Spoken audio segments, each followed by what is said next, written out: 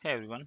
So in this video, we will deploy a Spring Boot application using the Azure Container Apps and using the GitHub source directly. So we will not build any sort of a Docker build or push it to image repository. It will be done by the Azure Container Apps. So let's go to the Azure Container Apps, click on Create and click the Create New Resource. So I'll just create ACA, that is Azure Container Apps Spring Boot. Okay, and container name is Spring Boot Hello Web,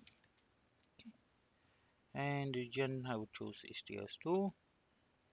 I'll go to the container and here unchecked, and out of the I'll just directly choose the automate your deployment and build image, and here I'll just choose the my repository in a GitHub, and repository if I choose Spring Hello Web. Okay, and here I should choose Azure Container Registry, or either I can choose the Docker Hub, but in this case then you'll have to provide the Docker credential so that Azure can push the image into your Docker Hub. But for that you require, if you want to use the Azure Container Registry, then you need the container registry. So let's go to the Azure and search for container registry, and currently there are no registry, so let's create it. And I'll just choose or create reg and give the name any. This should be your unique name, so I'll just randomly giving any name, and the location I will choose Central US or East US 2, and I'll go with the basic one and just review and click. Once the validation is passed, you can create, or you can click on the create. You can, yeah. So I started. All right, so let's go to the resource. And before you refer uh, this registry, you should click on access keys and create an admin user. Otherwise, you will not be able to get this uh, registry or repository or image from the repository. All right, now let's try again. Okay, let's see what happened.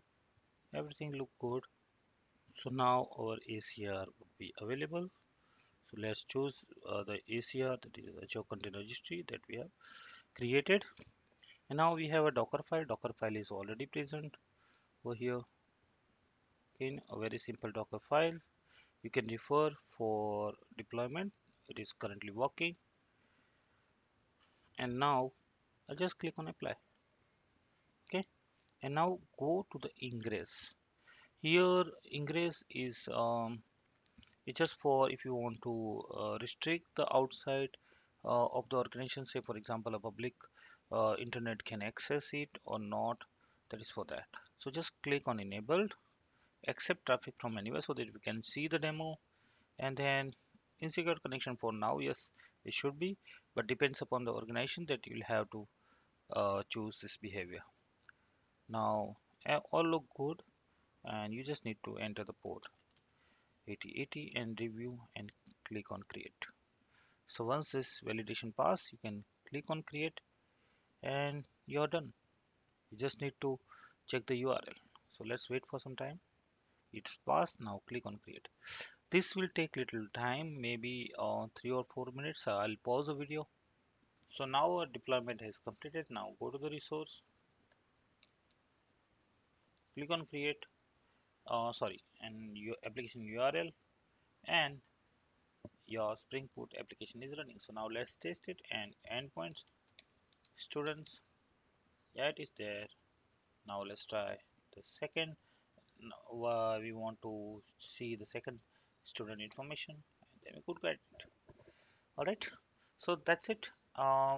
This is a very simple deployment of a Spring Boot application on Azure Container Apps using the Docker file which is residing on the GitHub source. So we are not building any sort of a Docker file. We are just uh, providing the Docker file on a source, and everything will be done by Azure Container Apps.